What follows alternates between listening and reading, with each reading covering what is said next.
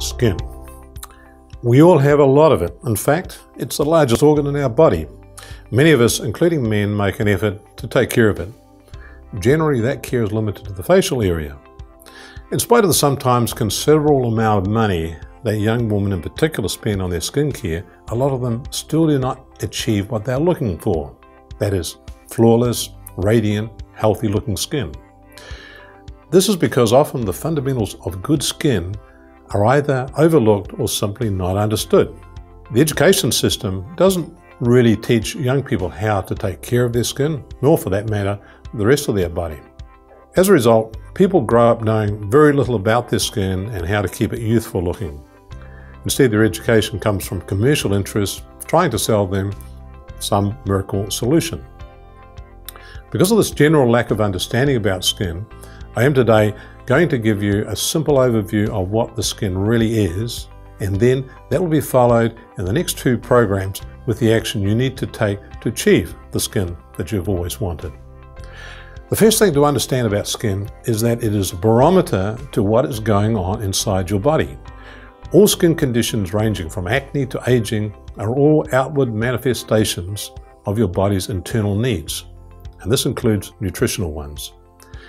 When you experience anything on your skin, whether it be a rash, a blemish, or even wrinkles, it is telling you that it needs some support, either internally through the lacking of some nutrients that you need to ingest through your mouth, or the need to apply something externally, direct on the skin.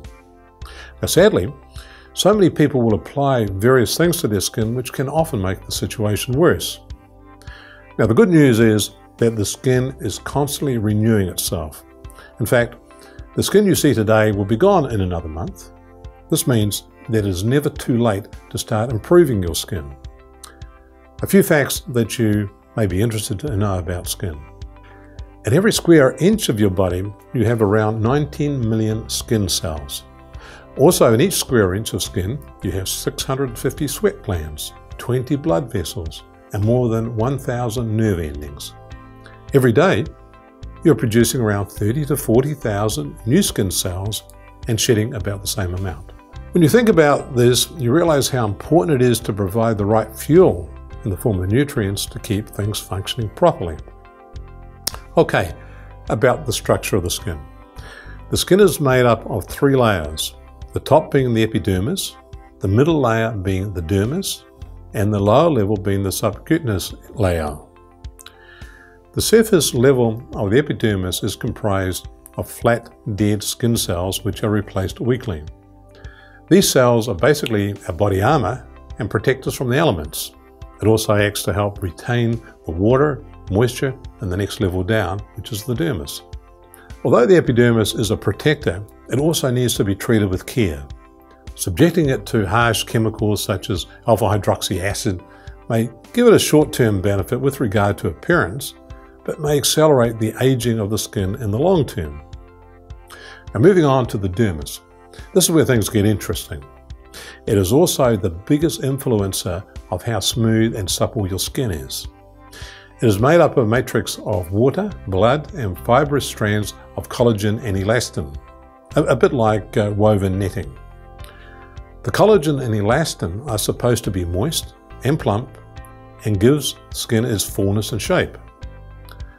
It is primarily collagen that serves this purpose, but elastin plays a valuable role because, as the name suggests, it provides elasticity, which enables the skin to bounce back to its original position when stretched.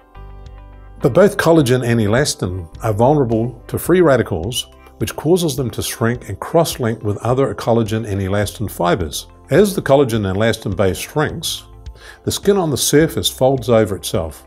And then what? You guessed it, wrinkles.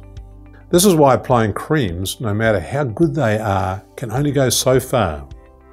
The problem with wrinkles goes much deeper, and an external solution is only partially effective. The dermis does a lot more than what I have just talked about here. For example, it houses the lymphatic system, which is so crucial in the elimination of waste in the skin. If the system is operating at less than optimal levels, then it will cause problems to your skin. Now, exercise helps keep your lymphatic system working well. The innermost layer of the skin, which is called the subcutaneous layer, which primarily holds fats, muscles, and blood vessels. The fats and muscles help act as a shock absorber and form the foundation of the skin.